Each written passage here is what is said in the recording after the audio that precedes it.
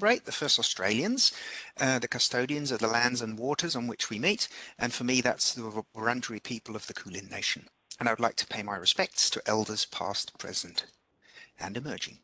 So first of all, a big thank you to all of you for coming for this webinar. So the focus for today is the Data Availability and Transparency Scheme. And first of all, well, I'll introduce myself. I'm Keith Russell, and I'm Manager Engagements and Expertise at the Australian Research Data Commons. As we've been engaging and talking to universities around Australia over the past few weeks, we've been having some questions around about the Data Availability and Transparency Scheme, and especially some questions around what does it mean for a university to be accredited as a data user. So as these questions came in, we said, well, actually, maybe worth having a webinar around this. And ONDC has been the Office of the National Data Commissioner has been really kind and was very happy to take that on. So we're very excited to have them here. Initially, the question went out to Institutional Underpinnings, a group of 25 universities we're engaged in a project with. But we thought we'd broaden this out to all universities in Australia, and the invitation's gone out to all those universities. So I hope this is useful to get a sense of what's involved, what does it look like, and we'll give everybody a chance to ask some questions too. So I would like to hand over to Susan Calvert, and Susan Calvert is Assistant Secretary, Strategy and Delivery at the Office of the National Data Commissioner. So I think she's definitely very, very knowledgeable on this topic, and it's great to have your time, Susan, and thank you for being willing to deliver this webinar and discussion around the data scheme and what's involved. That's great. Thank you so much, Keith, and thank you so much to the ARDC. We've been terrific partners as we embark on this journey to make data sharing much easier for universities. So really keen to hear your feedback today. We have a short presentation and we're happy to share these slides with you, and really keen to take questions along the way, or at the end we'll have plenty of time for questions, Keith. So we'll just get started. So our agenda for today is really to talk you through the Data Availability and Transparency Act and how the data scheme works. We're also really big to focus on accreditation and how how people can become data users under the scheme. What are some of the benefits of accreditation and the process for getting accredited, and we'll also demonstrate the Dataplace system that will help you do this. And look forward to hearing your questions. So just as a bit of context, the Office of the National Data Commissioner is here to help you. We really focus on 4 areas: supporting data sharing for public benefit, building data sharing capability right across the public sector and with a national approach, and operating effectively and efficiently as a regulator and educator on data sharing. And finally, to build trust and transparency in data sharing. So there are objectives. The reason that we've developed this Data Availability and Transparency Act is to unlock our national data assets. So the Productivity Commission in their report in 2017 found that we were really underutilising our data assets, and that there was real public benefit that could be achieved by using them. So there are also a whole bunch of barriers to data sharing, and I know the researchers on this call will be very familiar with that. What users told us was it takes too long. It can be a 2-3 year process for a complex integrated data sharing project to get all the players on board. Universities told us they felt like they were at the back of the queue when trying to access Australian government data. They told us it was actually hard to even understand what data assets the government held. So what we've really worked to overcome all of those barriers, and what we're about is really research and innovation and data sharing that improves government service delivery, that informs government policy development and program design, and also supports research for public benefit. So that's the purpose and why we're doing this. Just on the next slide there, you can see how the scheme operates. And this is how the whole legislation operates on one page. So I won't go into it in a lot of detail, but happy to take any questions on this later.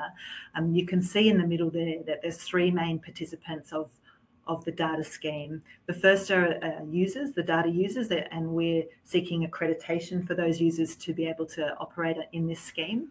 And people who can become data users include all Australian universities, and researchers within those Australian universities automatically can access the scheme once their university has become accredited.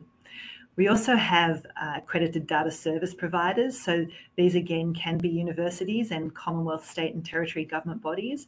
And the purpose of data service provider is to provide data services such as complex data integration, data de-identification, and provision of secure data access. So think of the ABS Data Lab as one of those.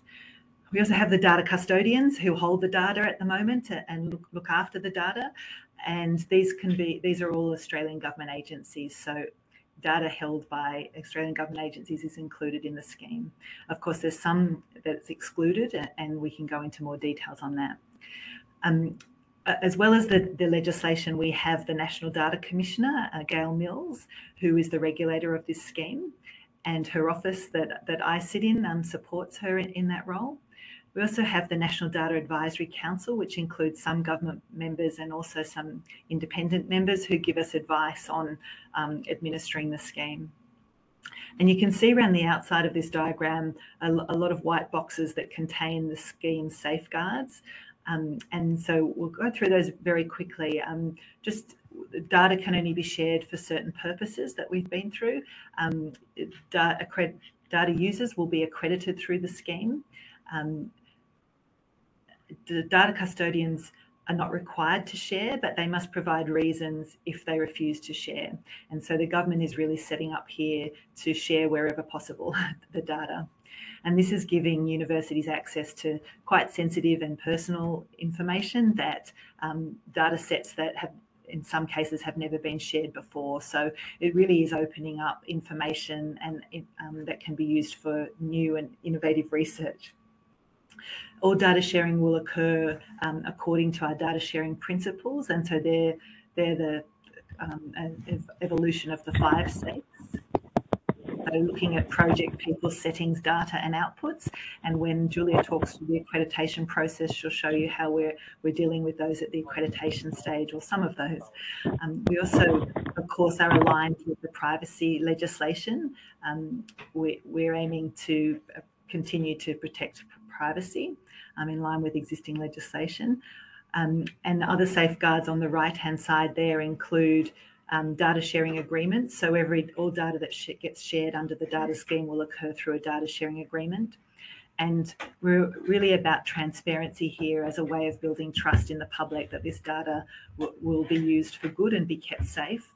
And that our transparency and reporting requirements really involve registering data sharing agreements, keeping registration of accredited users and accredited service providers. And we'll also be doing an annual report. And finally, up the top right there, the Commissioner has a regulation and compliance role.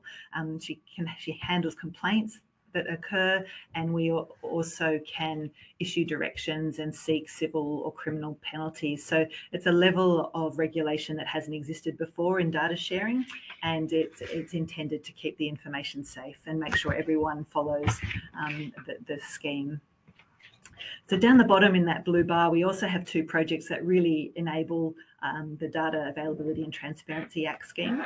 And first of those is data discovery. And this project my office runs, and they are working currently with 18 Australian agencies just to help them discover their data assets. Obviously, the first step in sharing is knowing what data you have. And we are building data inventories in a consistent way, working with those 18 agencies, and we're extending that program to 35 agencies over the next year or so. And the idea there is to have a list of data assets that are held by agencies that will then be searchable through an Australian government data catalogue, just making it much easier for researchers and users to find the assets that we hold and who holds them. The second big piece that we're working on there is Dataplace, and this is a IT platform which actually helps you through all the steps involved in participating in the data scheme, but it also is there to help you with all data sharing. So even the current data sharing that you're doing can now be done through Dataplace. So this is Jessie in our team will be providing you a demonstration of how this works if you were to seek accreditation, but it really is a tool to take you through all the steps of the data sharing agreement process. So I think that's an overview of the scheme and how it operates. And we'll just now go on to the next slide, which is moving to Julia. Do you want to sit here, Julia? Then you'll be able to, everyone will be able to see you. And just introduced Julia, who actually heads our accreditation team here at the ONDC, and Jessie, who works with her, who is doing all the hard work at accrediting agencies at the moment. And we have interest at the moment from 10 participants in the scheme who are seeking to get accreditation as a data user. I'm just going into a little bit more detail about how accreditation works and the benefits of that. So I hand over to Julia. Hi everyone, thanks Susan. So talking through some of those benefits of being accredited.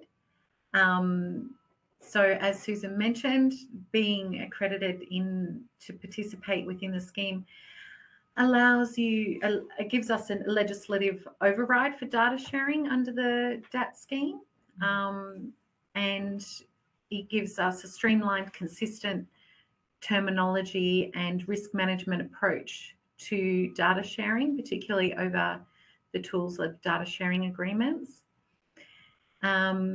We also, Dataplace provides a single platform to manage and share and manage your data requests and track data sharing agreements. Another benefit of being accredited, particularly as a user, is that data custodians must provide reasons to accredited users if they refuse to share with you through your data request. So they must provide you a reason as to why they won't share that data with you.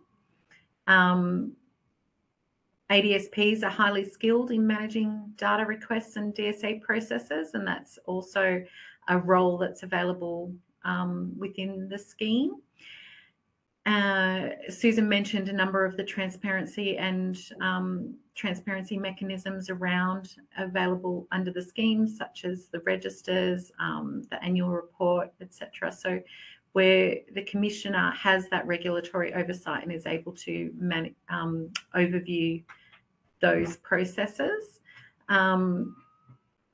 The accreditation can be a really useful prompt for a lot of organisations to focus on your data maturity, and because accreditation occurs at that organisation level, so it really gives that organisation opportunity to really understand where their data maturity is at and areas where they may need to improve.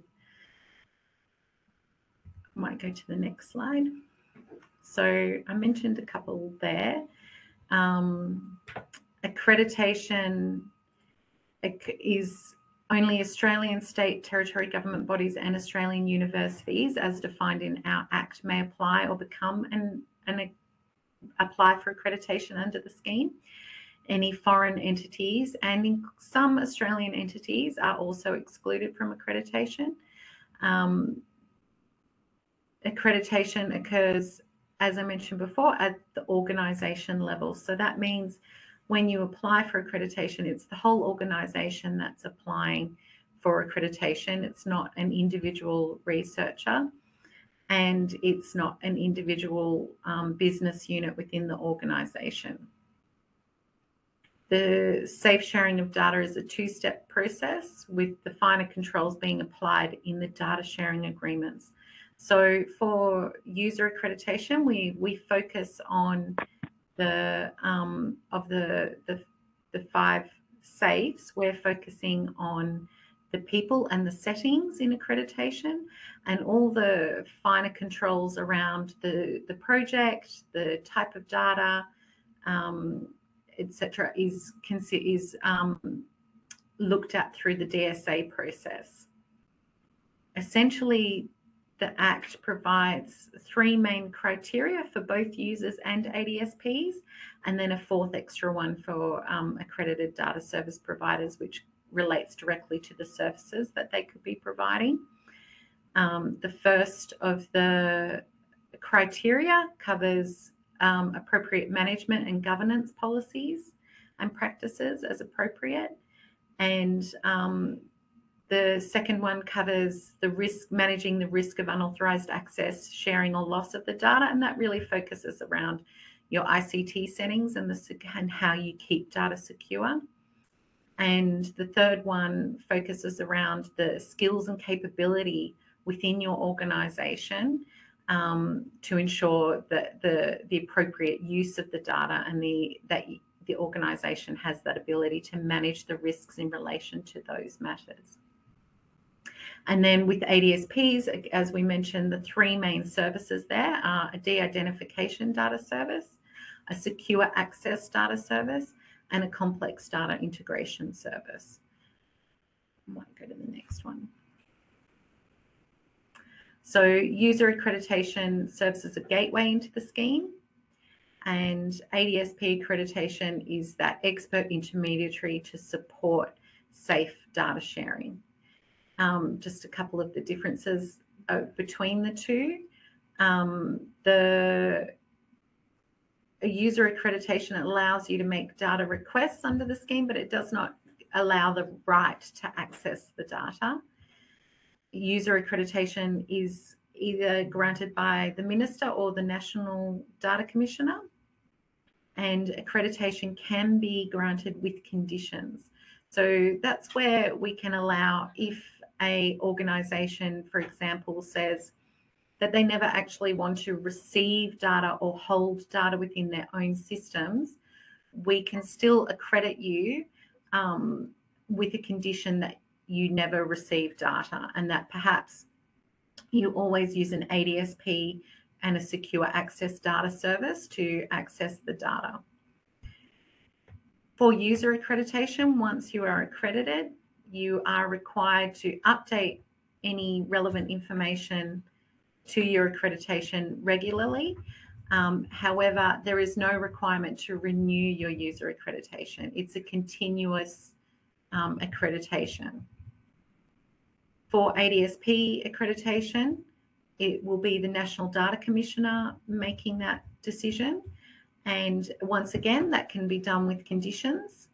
And perhaps that might be around the services. So if an organisation doesn't want to provide secure access data service, they just want to focus on complex data integration service, perhaps, we could limit their accreditation to only providing complex data integration. Another difference with ADSP accreditation is, yes, they are required to update their information as relevant, as it comes relevant to your accreditation, but they also need to renew their accreditation every 5 years. And another important thing to note, one organisation may be accredited to be both a user and an ADSP, because they are very different roles in the scheme.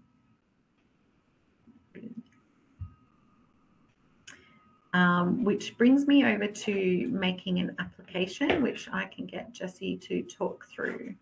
If you're able to, introducing Jessie. I'm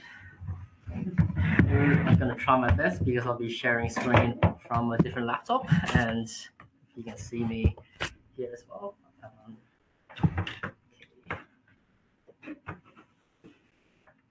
So, show you what the Dataplace side looks like.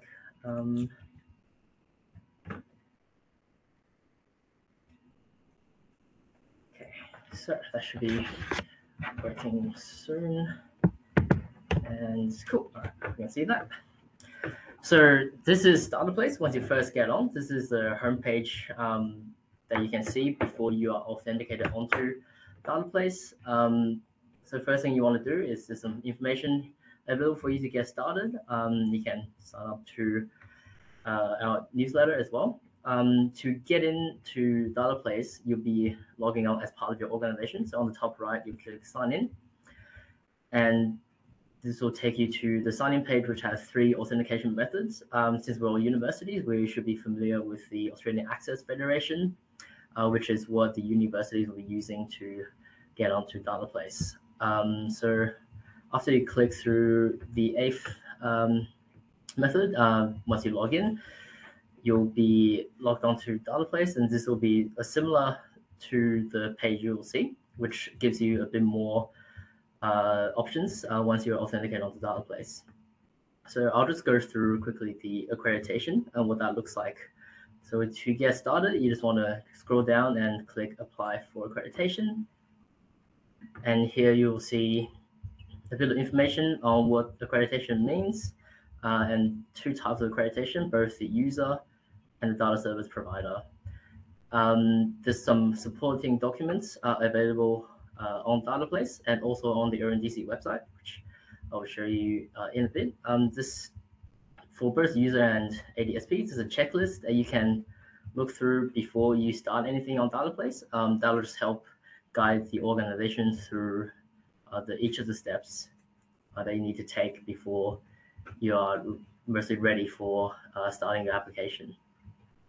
As Julie mentioned, the accreditation process is at the whole of organization. So if you're, I guess, a researcher, you probably don't need to worry about applying for accreditation. But for those of you here that are, I'll just take you to what the user form looks like, and I'll go through the ADSP form very quickly as well after.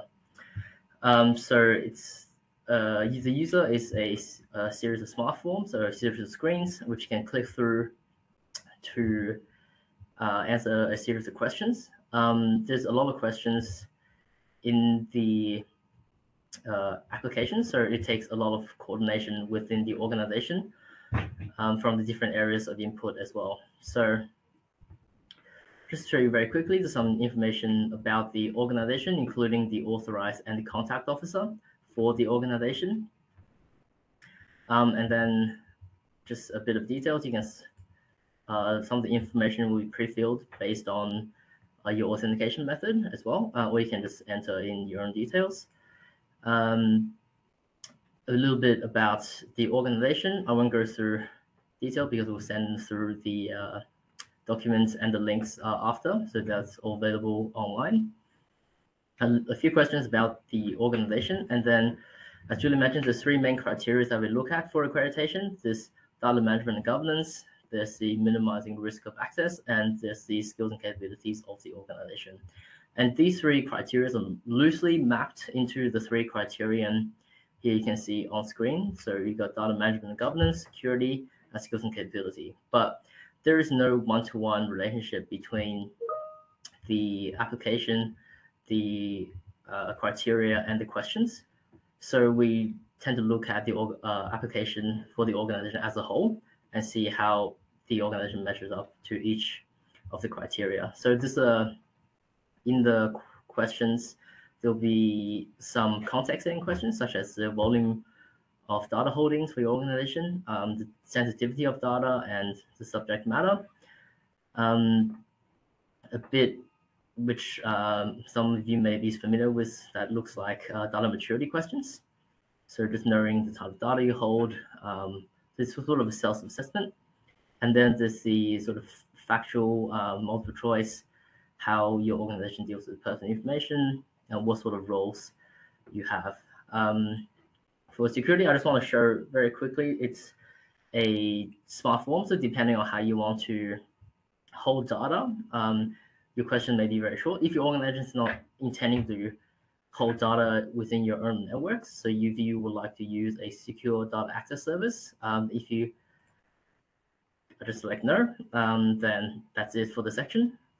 But if you would like to hold data, there's a few more questions you need to answer. And for universities, we don't expect there will be protected networks. So if you want to hold data, you have to enter a lot of details about your own security settings. And skills and capabilities, it's a bit more of the same type of questions. A bit about the data roles and a bit about the data access and the manipulation methods, and just sort of the HR sort of processes and training available there. And then when you complete your sections, there will be the consent declaration, which is for the authorized officer to do, which is defined under the Data Act. So we will have guidance coming about who can be an authorized officer as well. So once you fill all that through, you can review your accreditation, the cases that you started on your managed accreditation page as well. And you can sort of click through or delete or withdraw your accreditation as well from this page. We do want to say that we do caution you before you start accreditation, because once accreditation is started, there's only a limited amount of people that can access the accreditation. For user, it's the person who started the application, the authorized officer listed, and the contact of the listed. So you want to make sure that you are the correct person to be doing this on Dataplace before you want to enter into this. And for the data service provider application, it's only the person who started the application can access the application. Also, we have, so if you're interested in what the forms look like, without getting into it on Dataplace, there will be documents such as the checklist and also a sample form. This is the user sample form, which has all the details for all of the questions. This is only a guide because based on how you enter the questions, the Dataplace will show you a different set of questions, as you saw there with security. So a very quick flick through of what the guidance looks like. And there's also our help page on the ONDC website, which you can also find this information without you needing to authenticate onto Dataplace. I might just wrap it up there and then pass it to Simon. Thanks so much, Julia and Jessie. Hopefully that shows you the process involved very clearly and the Dataplace tool and how that can support you. I just wanted to raise a couple of things. Dataplace is there to make your life easy. A key point is that it doesn't affect any of the current data sharing agreements you have in place. They can continue as is. This is just an opportunity for the new agreements to be set up in a way that makes it easy for you to track them down the track. So as a university, you can look at all the current requests being made, where they're up to, how long they're taking, and it just makes it a little bit easier for you to manage those in an ongoing way, so you can have oversight from a monitoring once the agreements are made. The other thing that we can do is it really streamlines the process and takes some of the pain out of actually going through a data sharing agreement process, because it's doing a couple of things. It is asking the relevant questions, so being clear about what we need to know to set this in place. It can be used for all of your requests for data for government, whether it's under the data scheme or whether it's the data sharing similar to what you're already doing. And it can, if you request information of one agency and or there's multiple custodians involved, you can do it all through the one request rather than having to do a new request, because that's not the agency that has the data. So that just makes it a little bit streamlined from your perspective.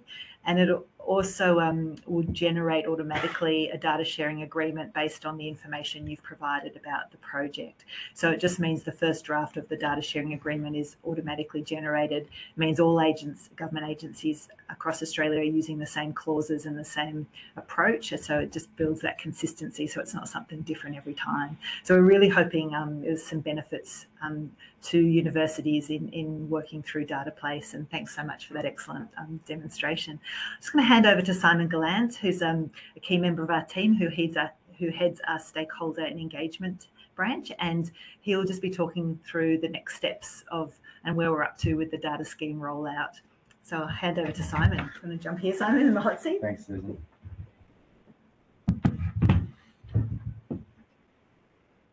Hi, everyone.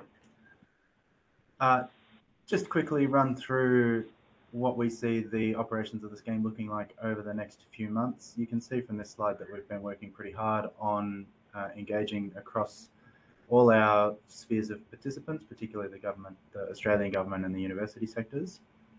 The scheme's now well and truly open for business, with everyone being able to apply as of the 1st of August this year. So if your organisation is keen to apply, you can now definitely do that. There are no timeframe barriers there.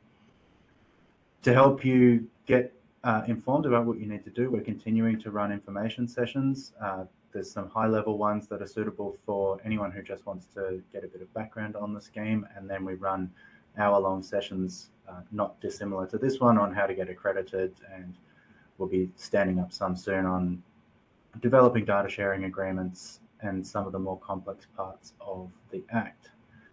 We've also just wrapped up our first round of public consultation on some subordinate legislation, so a ministerial rule on accredited integrating authorities and data service providers, as well as our public consultation on our data code, which is the code of practice for how we apply data sharing principles and manage some issues around privacy.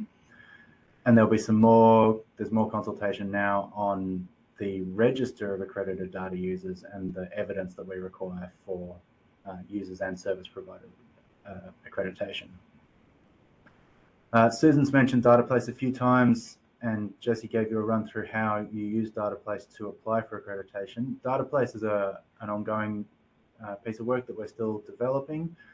We'll be working on, or we are working on, how to get organisations actually making data sharing requests and coming up with data sharing agreements at the moment, hoping to release that functionality towards the middle and end of October. And then there's another nearly 2 years of funding that we've got to progressively improve and enhance Dataplace. So if it's the sort of tool that your organisation's interested in using, it's a really good opportunity to get on board early and help us understand what the requirements of our users really are going to be going forward. Lastly, one of the things we haven't spoken about much today is the data inventories program, where we're discovering agency data assets across the APS. So in August, we'd already initiated 15 projects to create data inventories across the public service. I think we've already got 4 or 5 more now just in September. And we're starting to begin the development of this searchable Australian data catalogue based on some user research that we're doing. We're expecting to have more than 20 data inventory projects underway by the end of this year, and a beta version of the catalogue towards the middle of next year.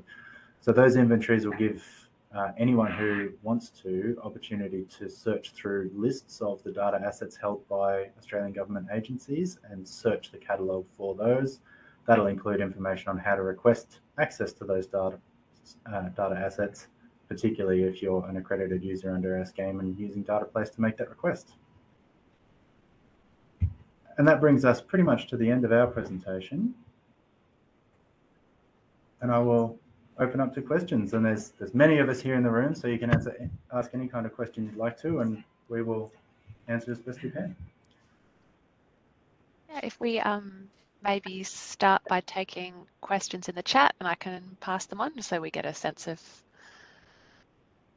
how many questions we're going to get.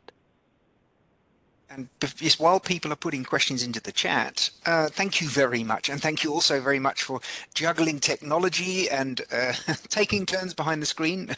I can imagine that security sometimes can add an extra complication in presenting. It was a great presentation and really interesting. So it gave a really useful overview. So how are we going for questions in the chat, Nicola? Nothing I can see as yet.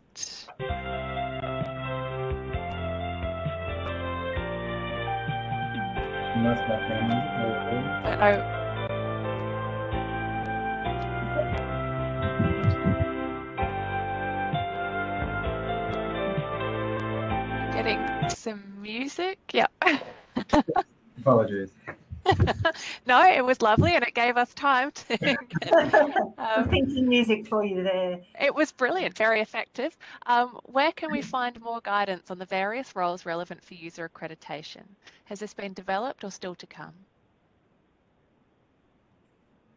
There's a couple of places.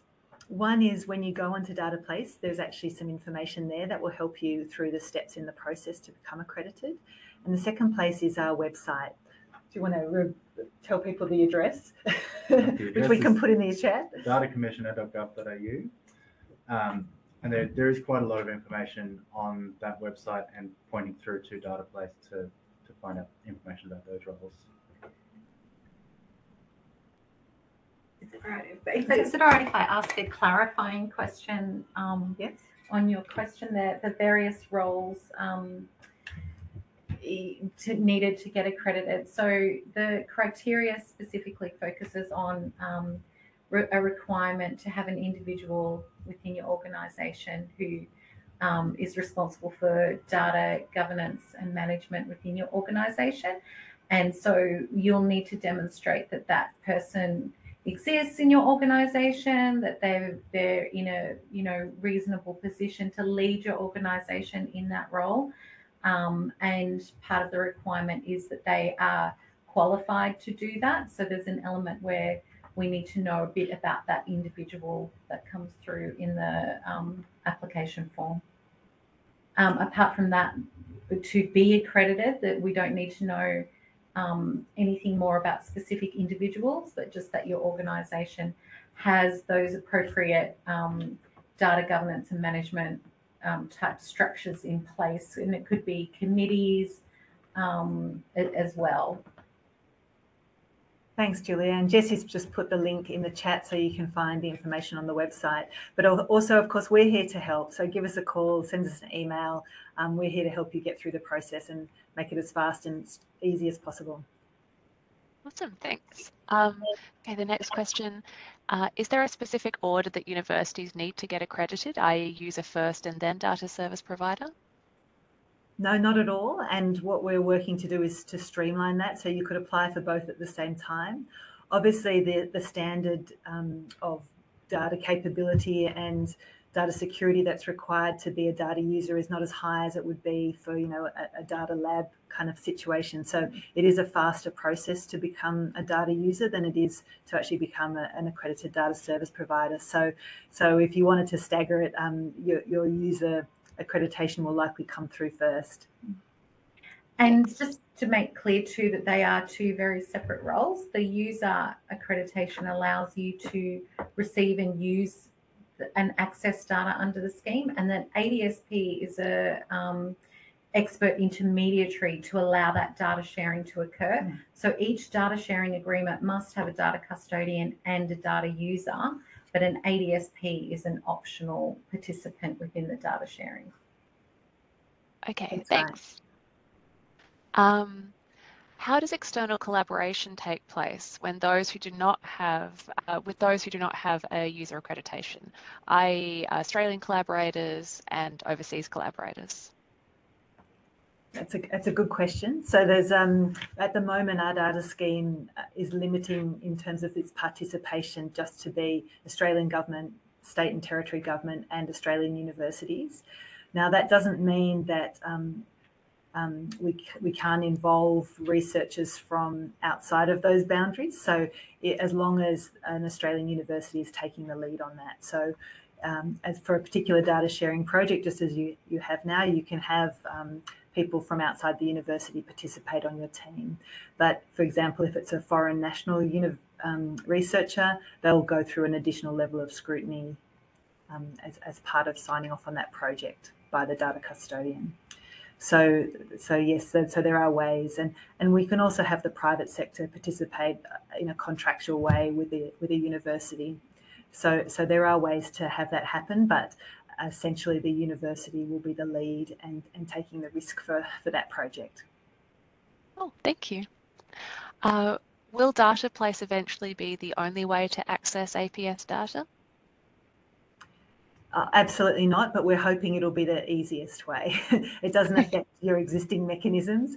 We just know that some of those haven't been as easy as they could be, and we're hoping this will significantly speed things up and simplify the process from a data user's perspective.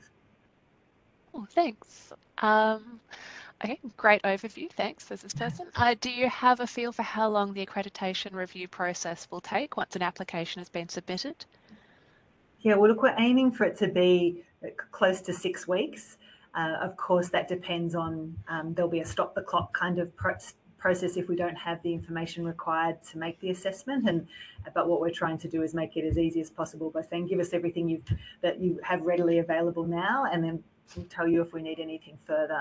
So we're trying to make it as streamlined as possible and use documentation that already exists and that the data users already have. But to date, we haven't actually completed an application, so we'll have a much better idea of how long it takes once we've done a few. So, but yeah, we don't think it's going to be an overly time-consuming process from your side or our side. Fantastic.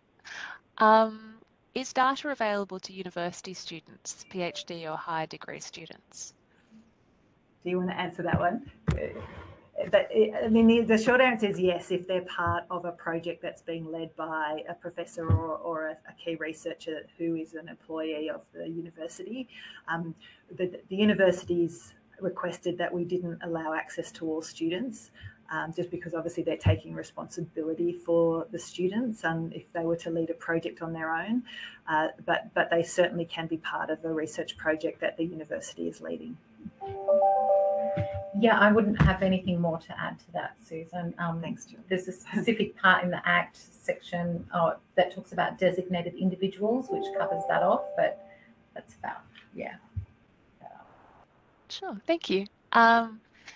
Okay, knowing some government groups have commercial partners who assist in maintaining or hosting data, and others may still be setting up technology to share this data, will there be information on costs or technology needed to access associated with the data sets in the data inventory or discovery platform? Well, that's an excellent question. Thank you. From the cost perspective, we are setting up some guidance on agencies being able to recover their costs for the time it takes them to share that data. This is a fee that's just offsetting the resourcing it's taking them to deliver on that data sharing agreement. And it can include the time it takes to set up the agreement, to actually share the data and to manage it in an ongoing way. But it not to make money from that, it's just really a cost recovery piece. And the other part of the question, Simon, do you want to answer that? Because I didn't catch it all. So the question, Susan, goes to whether there's information on technology needed to access these being captured through the data discovery program. And I think the short answer to that is no, we're not building out a comprehensive list on how you would access each individual data set through the discovery program. But we will be providing contact details for the custodians of those data sets. Yeah, that's exactly right. Thank you. Great. So our next person says, so I realise I'm jumping way ahead of myself here, but in terms of the information or answers that we put in the accreditation, a lot of that detail is likely to change over time as universities change and improve their systems. What are the expectations on regular or ad hoc updating of that information or re-accreditation processes? Well, that's a great question. Thank you. Julie, do you want to answer that? Yeah, sure, I can answer that. So for ADSPs, there is a renewal process that needs to occur every 5 years. For user accreditation, once you're accredited, you remain accredited, and for both types of accreditation, there is a requirement to update your circumstances in relation to that accreditation regularly. At this point, we, as Susan said, we haven't accredited anyone at this stage. So we're still waiting to get a few more applications in and get a feel for exactly what kind of things we need to be updated for and what kind of timeframes we'd expect those updates to come through. Certainly things like, change of organisation, ownership, for example, that would be something that we would, need to know as that kind of occurs. However, some other things could probably wait a little bit longer. So we'll come out with more guidance. Yeah, just from a university perspective, we're very familiar with the effort required to keep ethics approvals up to date, and we're really trying to simplify this as much as we can.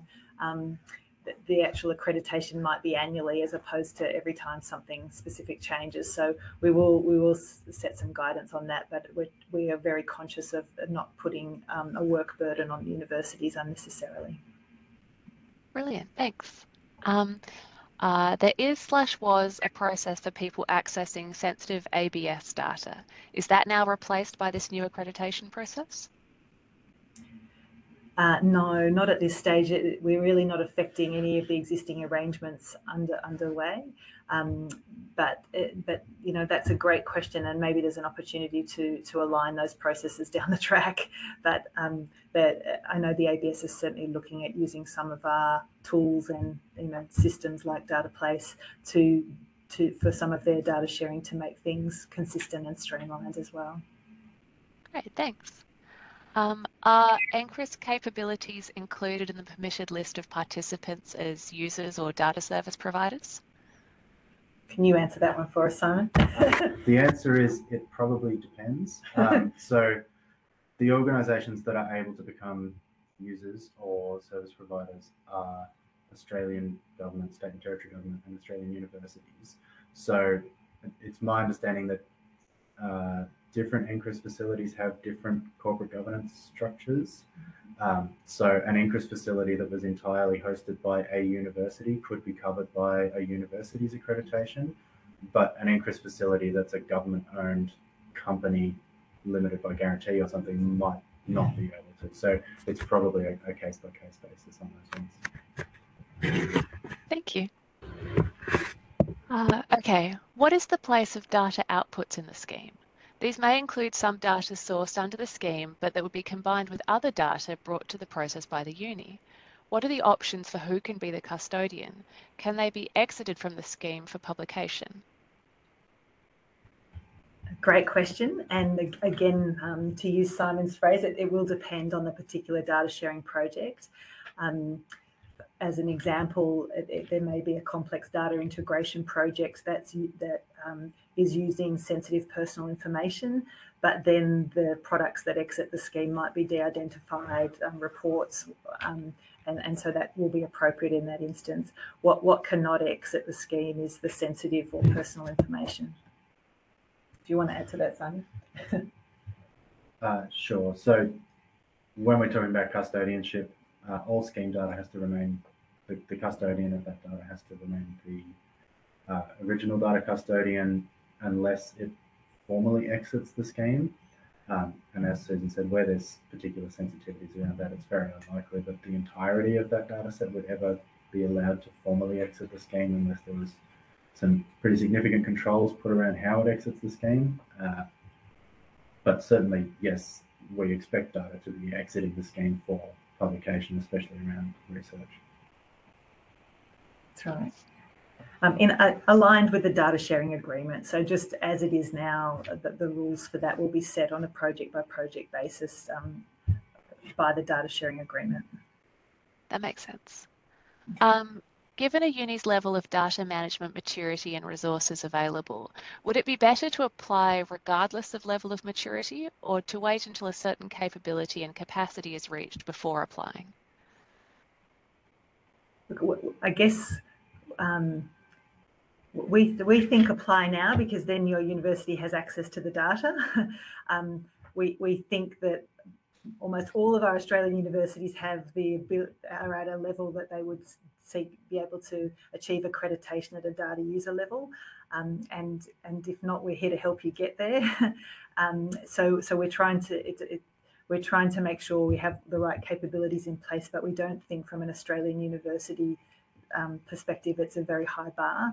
And the other option is we can accredit with conditions, which sort of again are safeguards to respect the level that you're at in maturity as an organisation. And the other thing we can do is accredit parts of the university. For example, not the whole university research teams don't all have to be at the level of an ADSP, an accredited data service provider for that university to be accredited. It could be just a team within that university. So there's sort of ways to make that fit for purpose. Great, thank you. So that was our last question, but we have just a few more minutes if anyone has anything else that's come up.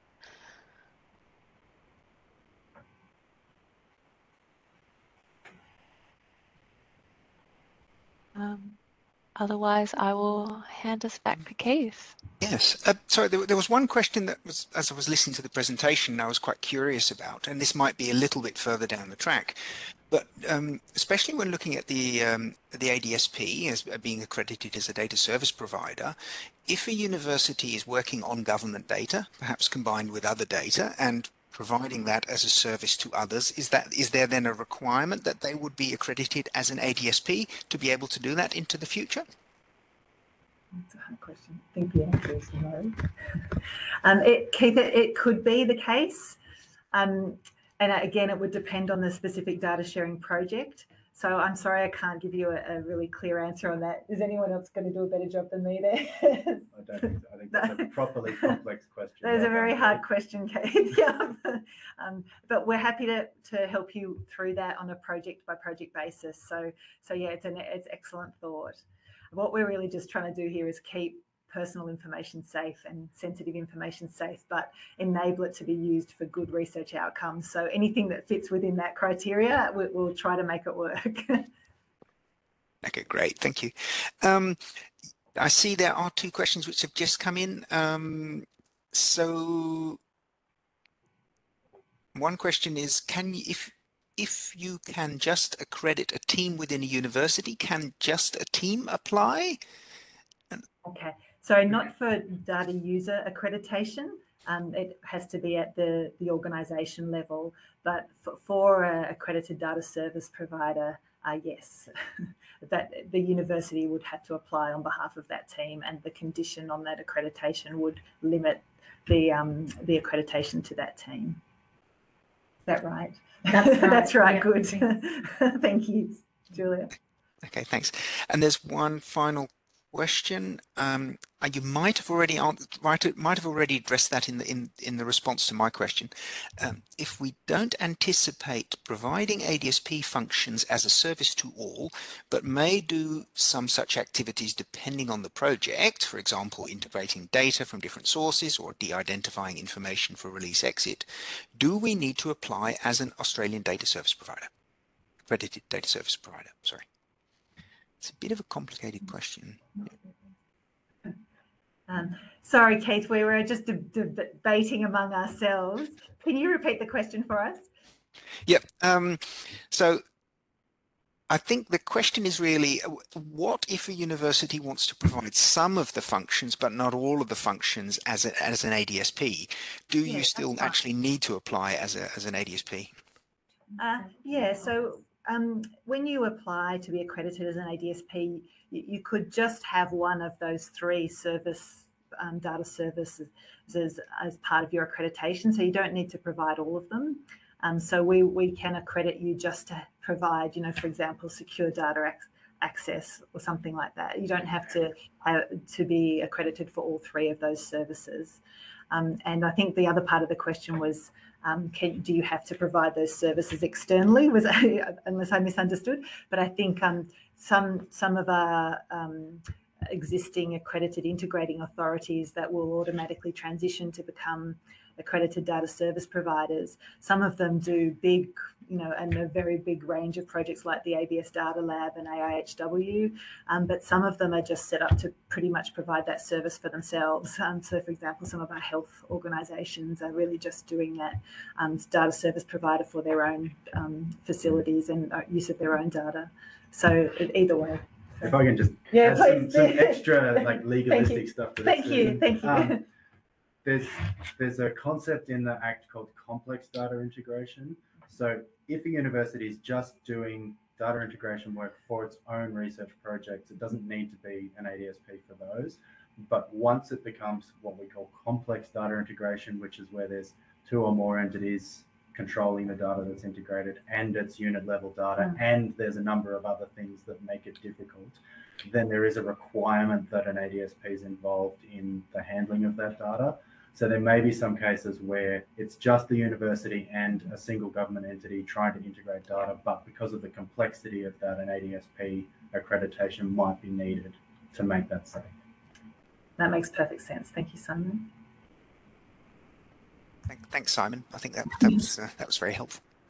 Okay, I think we've come to the end of the questions. So And we've come to time actually too. So thank you very much again for all the time and effort and the presentation. It was really helpful and gave a lot more insight and a lot more depth under the data scheme and what's involved. If we're happy to share the slides after this event and happy to share the recording. And if we can include the links to the documentation that's required for accreditation, that probably also would be useful. So. Thanks so much, Keith. I really appreciate you bringing the group together today, and thanks to the ARDC for all your support, and to all the researchers on the line. We're really looking forward to working with you and helping you get the data you need for your projects.